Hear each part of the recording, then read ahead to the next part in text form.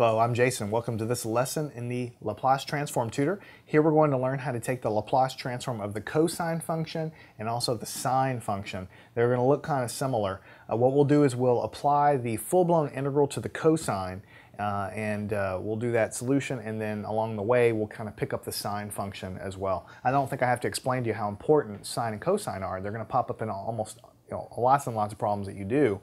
But what we're going to do is derive it straight through the integral.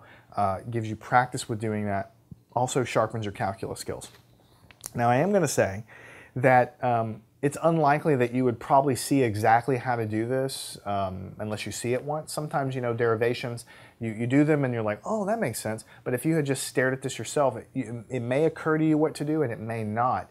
So what I'm going to do is go through the integral, assuming that you don't know anything, and just explain everything step by step. All right, so let's say you wanted to find the Laplace transform of cosine beta times t. Now this in your book could be anything. You could say cosine AT, cosine BT, cosine whatever, but there's a constant in front of the t. Sometimes you might see it as omega if you're dealing with electrical engineering. There's usually a cosine in front, a number in front of the t. It's going to end up being the frequency of the cosine that you're talking about, but it's a function of time, and this beta is just a constant. That's the point to realize. So what we're going to do is we're going to apply the definition 0 to infinity e to the minus st cosine beta t dt. So again, if you know how to integrate this, then you're done. That's the Laplace transform. That's what we're going to do. What we need to do, though, is do integration by parts. And it actually turns out, if you remember back to calculus, sometimes you have to do integration by parts more than one time.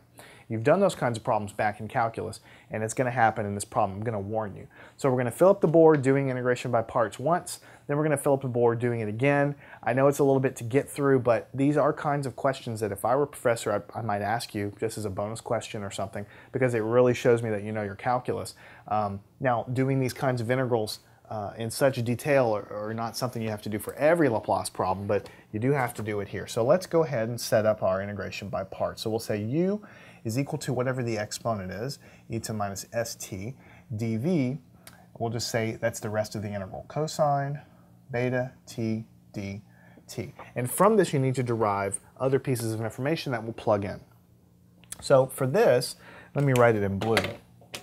For this, du, what is the derivative of this with respect to time? It's minus s e to the minus st dt, right? Think of it du dt. This is what you would take the derivative. The derivative of the exponent comes out, and then here we have an indestructible guy right there.